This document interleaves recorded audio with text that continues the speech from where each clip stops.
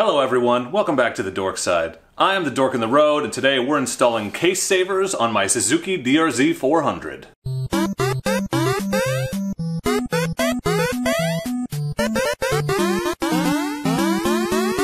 That's right everyone, I am the Dork in the Road and I want to be your internet writing buddy. And I'm better than your regular writing buddies because I'm available whenever you want and I come with a mute button. So please, consider subscribing and don't forget to turn on those notifications so that you know when I post awesome new dual sport and adventure motorcycling content just like this. This is my 2020 Suzuki DRZ400. I just got it, I'm incredibly stoked. Thank you for coming along with me as I add mods and get it set up for the off-road riding that I enjoy. Ask any DRZ owner what the number one must-do mod is for a DRZ400 and they will tell you case savers. Why? Because the engine case on the DRZ400 is made of magnesium. Magnesium is very brittle. Because of the design on the brake and shift levers, it is very possible if you drop the bike for one of those levers to puncture the side of your case, have all the oil flow out, and you get stuck in the woods. So in order to prevent that, you install case savers. These are aluminum, and they just attach right to the outside of the case and give it a little bit of flexibility, a little bit of puncture resistance, so that your levers don't go right through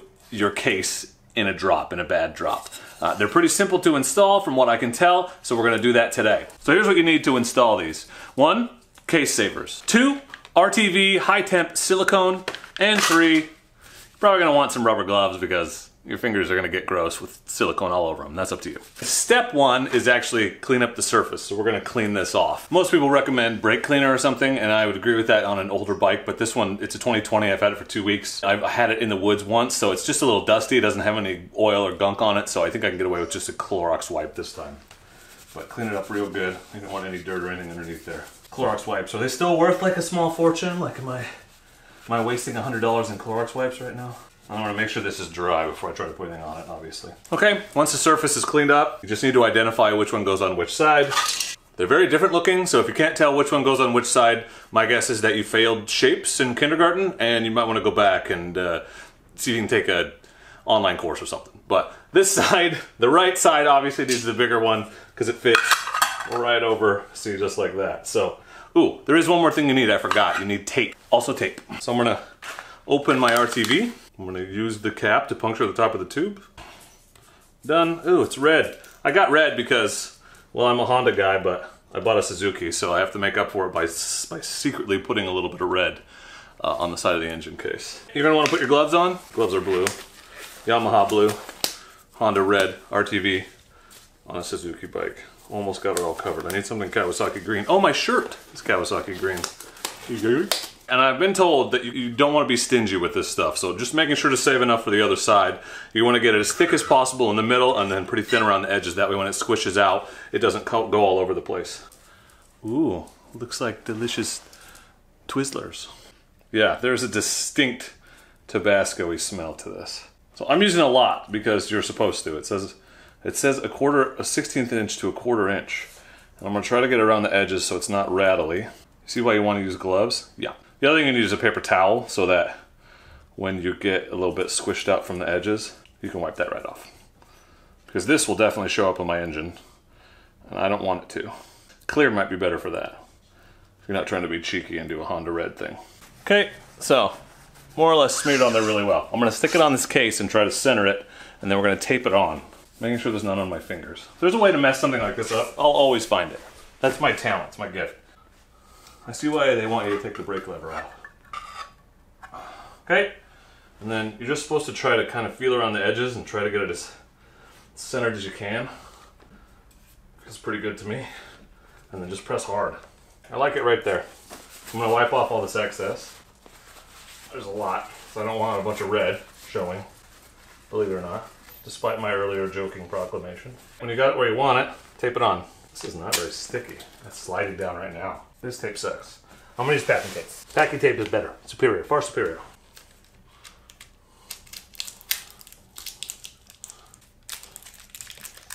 I'm gonna clean up the edges. Fortunately, this stuff takes 24 hours to cure, so I'm probably safe.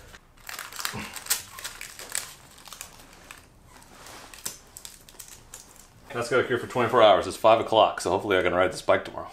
All right, other side. Left side of the bike, and again, shapes are important, so This is the guy who can't put it on right. Goes kind of like that. Goes kind of like that. Same drill. RTV, case saver, tape, Tabasco, man. That's what it smells like. If you've ever smelled this, ooh, you have to know what I'm talking about. I'm probably inhaling way too much of it. So if I pass out and this video ends up being 25 minutes long, because that's how long it takes the ambulance to get here, enjoy the content. Small price to pay to make quality content.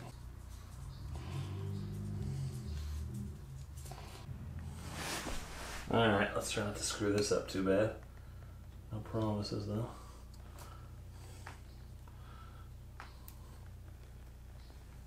That's where it goes.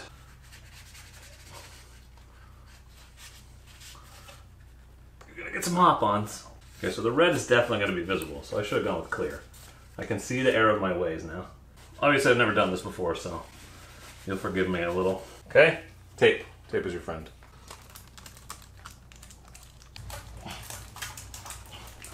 Well, it's taped on there.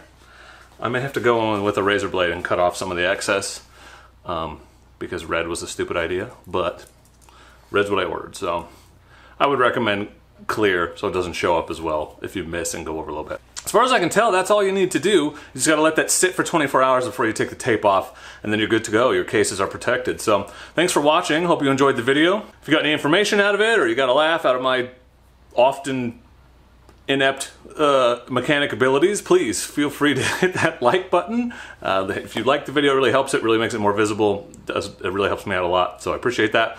And if you're real crazy, you might even consider becoming a patron like these fine people. Thank you, patrons, for helping me bring dorky motorcycling shenanigans to the world. But for now, I just want to say thank you very much, and as always, please do not forget to be excellent to each other. Thank you. Excellent! Basically, anytime you do it, you look into spout. I gotta cut the top off the spout. Yeah, I gotta cut the top off this. Probably not gonna leave that in the video. Ugh, yeah, it smells like paste and Mexican food. You know what I'm talking about if you've used it before. You know the smell. Chew, any more gloves?